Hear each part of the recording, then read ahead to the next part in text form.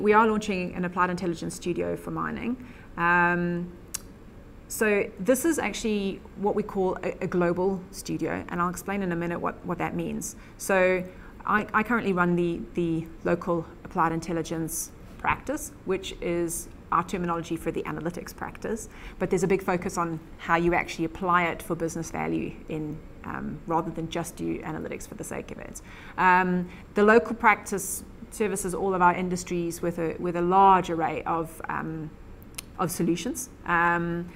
And when we need to actually solve hard problems for our clients, we tap into actually the global network, which is creates centers and studios of very niche skill to help solve very specific problems, or very niche skill to support very specific industry problems.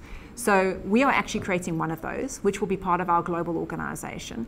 And the difference here is that this studio will be actually for the global mining community, and it will be highly specialized of data science skills specifically for the mining industry and working very specifically on problems for mining. We are seeing a lot of demand for digital solutions in mining, and we're also seeing we're seeing that the mining industry needs to evolve.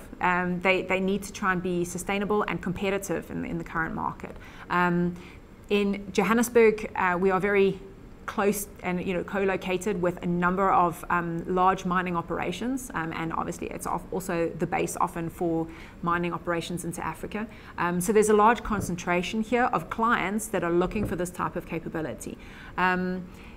We also believe that being a good data scientist in mining is about knowing the mining industry and understanding the engineering, the operations, the reality of that industry, and secondly being data scientists. So it's not necessarily the availability of core deep data science knowledge, but the huge talent pool we have from a mining and engineering perspective that are also that they're also familiar and capable of data science work. And we believe that's the secret sauce to make analytics and mining successful. And South Africa has a fair abundance of that.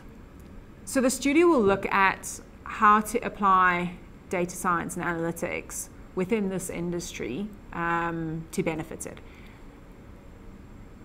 Actually, that can be done in many, many different ways. I think we'd be surprised at, to understand how many applications there are. So I'll give you an example. We're working, for example, on understanding global commodities demand and understanding the sort of supply and demand dynamics globally for certain commodities, and to give companies a better idea of where to ship and at what price point, which they may have been doing the same way for many, many years, but this is giving them additional information and intelligence in that regard. We're looking at how to predict things like geohazards that companies never really thought were actually predictable. We are looking at ways to optimize their operations, predict when assets might be failing, how to actually schedule in an optimized way.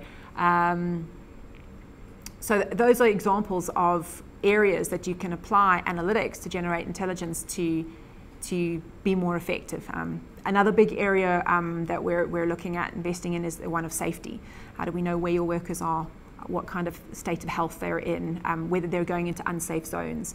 It's another area that is sort of a big potential investment area for digital and intelligence solutions. And when I say intelligence solutions, I mean solutions that have the analytics and the data science and machine learning built into them to be far more effective than they would have previously been.